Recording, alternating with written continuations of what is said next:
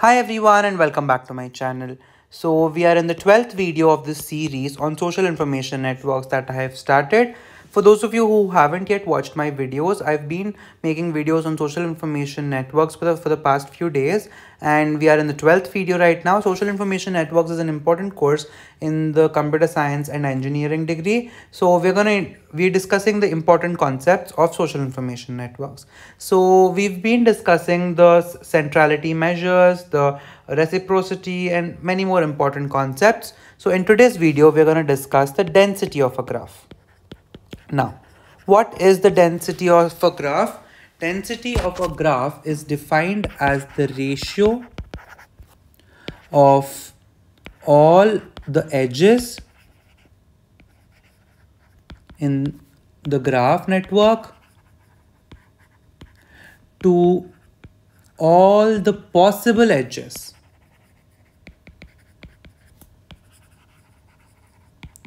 in the network.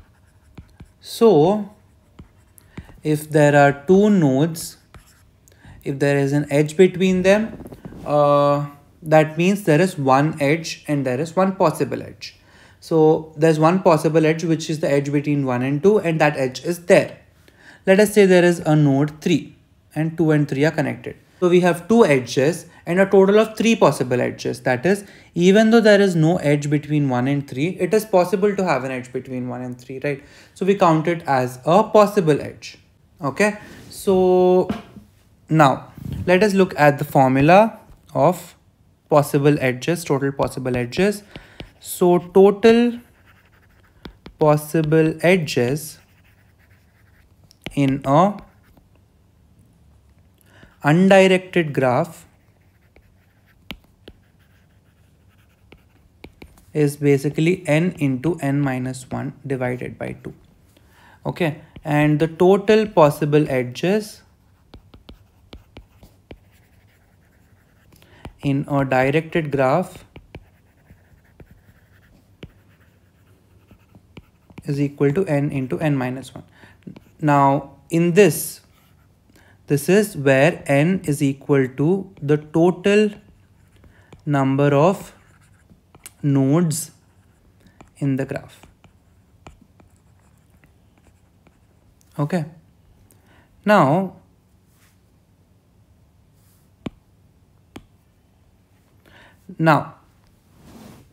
why is there a divided by 2 here in undirected graphs, and why is there no divided by 2 here? This is because the possibility or the total possible edges directly becomes double in case of a directed graph. This is because, for example, you have two nodes, and there's no edge between them. So if this is an undirected graph, the only possible edge is this, right? So there's only one possible edge. But if you have two edges and it's a directed graph, you have two possible edges here. That's why the number of possible edges in a directed graph becomes twice of the number of possible edges in an undirected graph. Okay. Now let's go ahead and solve an example. Let's say we have 1, 2, 3, 4, and we have edges like this. Okay.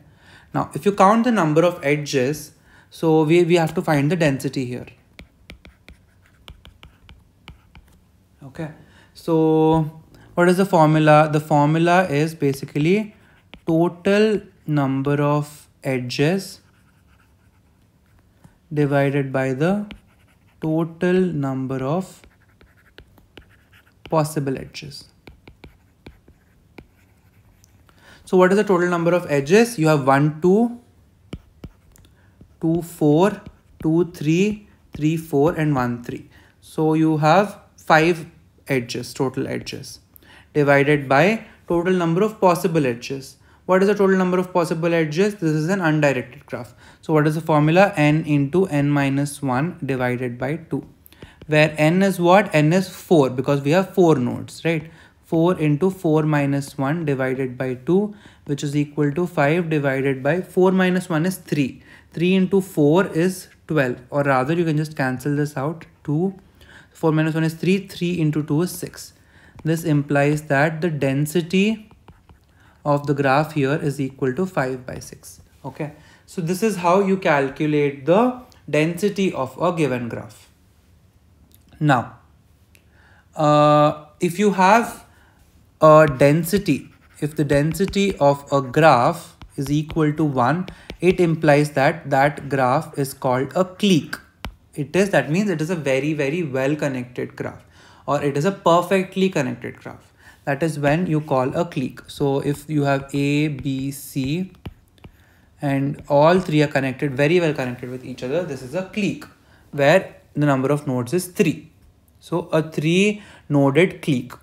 Okay, that means all the nodes are very, very close to each. So the density of a directed graph will be half of the density of its undirected equivalent, because we've discussed the denominator of 2 matters here. It makes the change here. Okay, it affects the density here.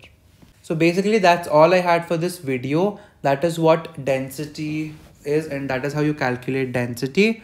As a summary, let us just discuss the formula of density once. So density of an undirected graph network is equal to total edges that are there divided by n into n minus 1 divided by 2. Okay, where n is the number of nodes. Okay, and density of a directed graph is equal to total edges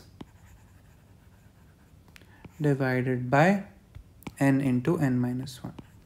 So if you represent total edges with m, you can call this m by n into n minus 1 by 2, or m divided by n into n minus 1. Okay, so m is the number of edges and n is the number of nodes, right? So these are the two formulas that you require to calculate the density of a graph. And as you can see, the density of an undirected graph is directly twice the density of a directed graph. Okay, so that's all I had for this video. If you did get to learn something from this video, do like, share and subscribe to my channel, and thank you for watching, and stay tuned for the next video.